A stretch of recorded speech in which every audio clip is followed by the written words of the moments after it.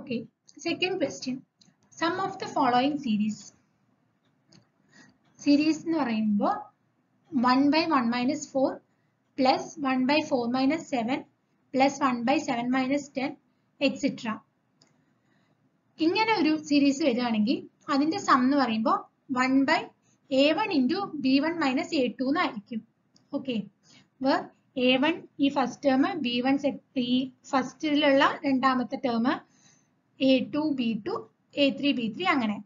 അപ്പൊ നമുക്ക് ഇവിടെ കിട്ടാം 1 by 4 minus 1 that is equal to 1 by 3. Okay.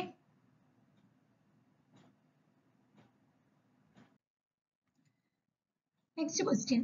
If greatest integer function of x stands for the greatest integer functions, then the value of greatest integer 1 by 2 plus 1 by 1000 plus 1 by 2 plus 2 by 1000 etc. plus 1 by 2 plus 999 by 1000. അതെന്താണെന്നാണ്. So, അതിന്റെ shortcut ഉപയോഗിക്കുന്നത് for x belong to R, let greatest integer denote the greatest integer less than or equal to x.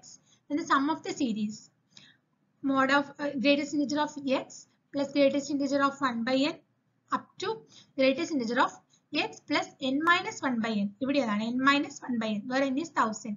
അതിന്റെ value എന്ന് പറയുന്നത് greatest integer of n into x ആണ്. So sum is greatest integer of n into x, n is 1000, x is 1 by 2. 1000 into 1 by 2, that is greatest integer of 500, which is 500. Okay, at the question, the fractional value of 2.357 is. ഇതിന്റെ fractional value ആണ് കണ്ടുപിടിക്കേണ്ടത്. ഇതിന് നമ്മൾ നേരത്തെ പഠിച്ച shortcut 5 ആണ് use ചെയ്യുന്നത്. അതെന്താ പറയണേ?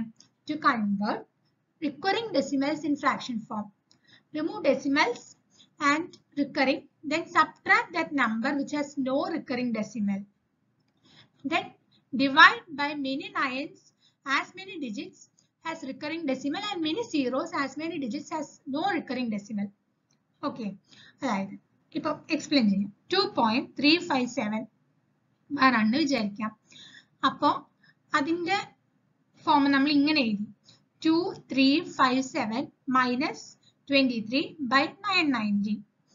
അതിന്റെ വാല്യൂ എന്ന് പറയുമ്പോൾ 2334 by 990, which is equal to 1167 by 495. അപ്പൊ ഈ ഷോർട്ട് കട്ട് ഉപയോഗിച്ചിട്ട് നമുക്ക് അതിന്റെ ഫ്രാക്ഷണൽ വാല്യൂ കിട്ടി.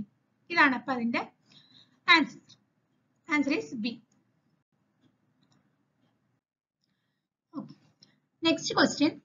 The sum of the following series 5 plus 55 plus 555 plus etc. to n terms is. ഇതിന് നമ്മൾ ഷോർട്ട് കട്ട് 6 ആണ് ഉപയോഗിക്കുന്നത്. അതെന്താ പറയണേ? Sum of the series of the form k plus kk plus kkk plus etc. up to n terms. അതിനെയാണ് നമ്മൾ ഇവിടെയും form k equal to 5. അപ്പോൾ അതിന്റെ എക്സ്പ്രഷൻ എന്ന് പറയുമ്പോൾ k by 81 into 10 to the power n plus 1 minus 9n minus 10. അവിടെ k യുടെ അവിടെ 5 സബ്സ്റ്റിറ്റ്യൂട്ട് ചെയ്യാം. അപ്പൊ നമുക്ക് ആൻസർ b എന്ന് കിട്ടും.